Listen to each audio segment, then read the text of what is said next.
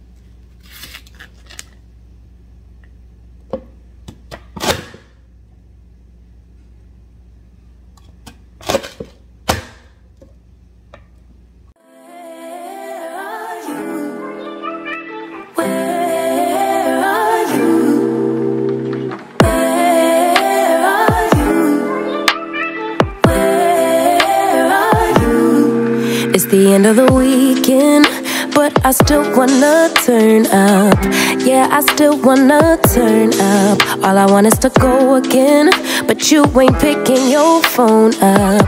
Why you messing my head up? Any night, any day, let me. Alright, so here you see me using the cream of mushroom soup straight from the can, and I put it on the chicken. And then I also forgot in this particular clip to add the chicken stock, but I do go back and add it. You will see in the next clip or so. I do go back and add the chicken stock, which is a must. So I have the green peppers, the onions, the chicken stock, the cream of mushroom soup, and I really love this chicken. This is one of Lauren's favorites, which you'll see. This is her favorite. Lauren is not a big meat eater, but this chicken she devours. I also used a big bag of chicken wingettes from Sam's. I think it's 20 pounds, but I don't remember, so don't quote me. And then I just separate the bag, using most of it for the cream of mushroom chicken, and then the other half I'll use for either the barbecue chicken or fried chicken at the end of the week. Heavy. I need communication. Tell me where's your location. Used to talk 24/7, every other second, just to make sure we were up to date. Now it's closer to 11 and I ain't hearing nothing. I just need to know that you're okay.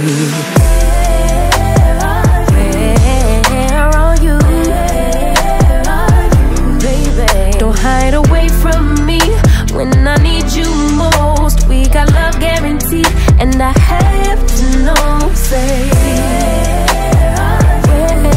where are you?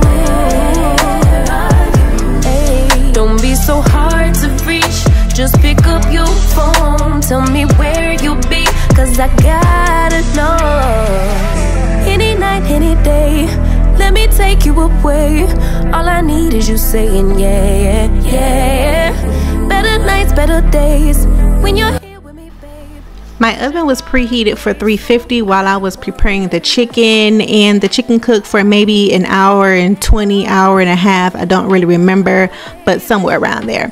All right, so now I'm just seasoning the lima beans. I use parsley. I also use oregano, and then I use some of the all-purpose seasoning. And then in the other pot, I'm just boiling the water to get ready for my rice. The rice I get is from Sam's. It comes in the big box. I want to say it's about 35-40 pounds. Once again, don't quote me, I don't remember, but I just buy that big box. I actually ran out of it, so the container that I have is the last bit of rice that I have, so I need to put that on my grocery list because we eat rice in this house on the regular.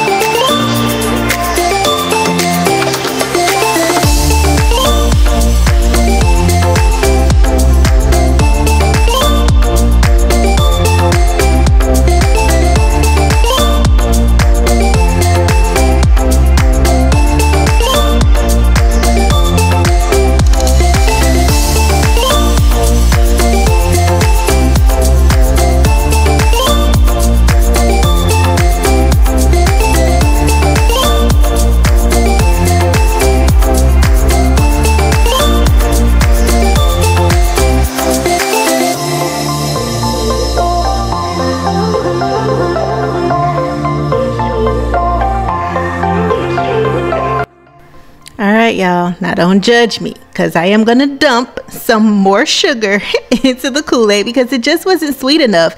And we like our Kool-Aid, we like our sweet tea, super sweet. Actually, this is the kids' second time having Kool-Aid. Like, before the pandemic happened, the kids were only drinking water and milk, and if they had like juice or soda, well, really it wasn't even really soda, but if they had juice or soda, it was for special occasions like holidays or if we went out to dinner. But since the pandemic, I was like, look, the world is going through some time. We're gonna drink the juice. But now that everything is, you know, pretty much back to normal, as far as the routines, I need to break this habit. So I use the last packet of Kool-Aid, and then we're gonna be back on to the minimal juice. I'm not gonna say no juice, minimal juice, milk, and then water. But they enjoyed this Kool-Aid. It was really, really good, and the container only lasted for the night. There was no leftover Kool-Aid.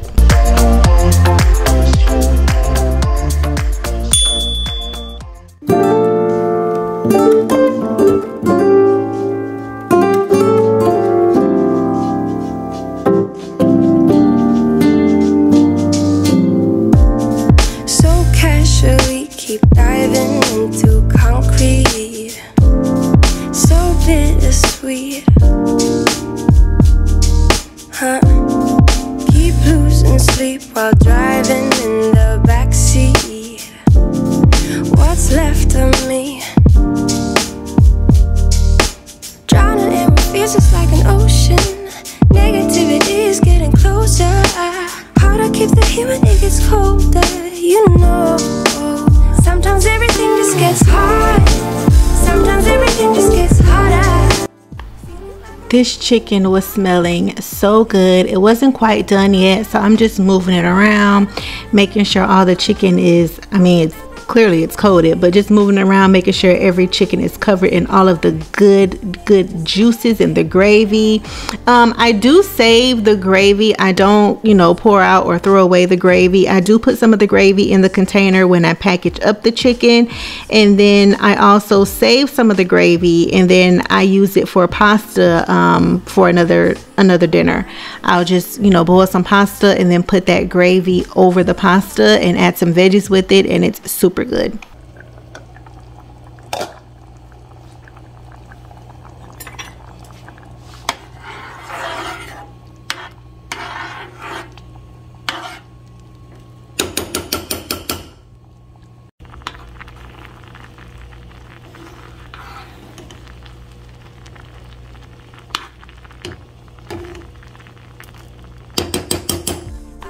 Alright guys, I just checked the website at Sam's, and the big box of rice is 25 pounds.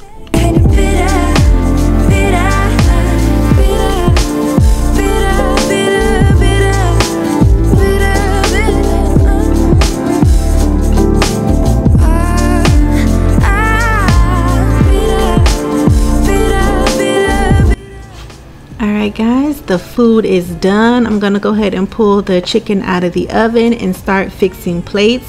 Normally we eat dinner around 5:30 or 6, but when I'm filming, I'm filming in the kitchen, it's kind of hard to stay on that schedule. But we didn't eat dinner too much after our normal time. I think we started eating about 6:15, 6:20, so it was still early enough for them to get in the bed at their bedtime, because they do go to bed early.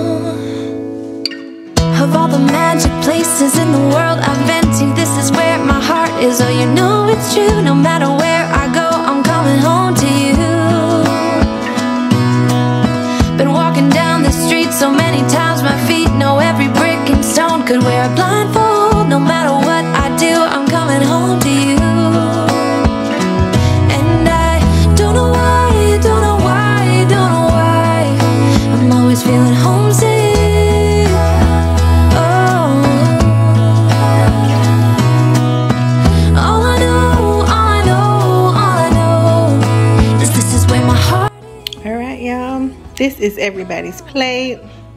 That's my plate, my drink. I told Lauren to stop drinking because I know it's too sweet, and it's almost bedtime, so I told her she could save her drink for tomorrow. So that's what she has left. That is her plate. This is Dylan's plate and his drink. Zach. This is Zachary's plate. Zachary got rice. Zachary about to finish that rice. And then that's his drink. Alright, y'all. I made Zachary finish that rice, so that's Zachary's plate. So they getting ready to take the trash out. All right, y'all, so the kitchen is clean. Zachary put the food away. I wiped down the counters and Dylan swept. So we are ready to close down shop for the night. No matter where I go, I'm coming home to you. Been walking down. All right, guys, we have made it to the end. Thank you so much for clicking and joining us today as I cooked in the kitchen. I really do appreciate your support for clicking and watching all the way to the end. So thank you so much, guys. Dinner was so good. Like, I had to tell her, like, Lauren, it's hot, you're gonna burn your mouth, it's hot. She was like, but it's so good, it's my favorite. So the kids really enjoyed. As you can see, the plates were clean. Okay, so the kids enjoyed it, which made me very happy. They really liked the drink. Lauren was like, what is this drink called? Kool-Aid, honey. It's called Kool-Aid. She was like, how do you make it? Honey, it's Kool-Aid. It's nothing special. But it's so good. It came in clutch, so it's really good.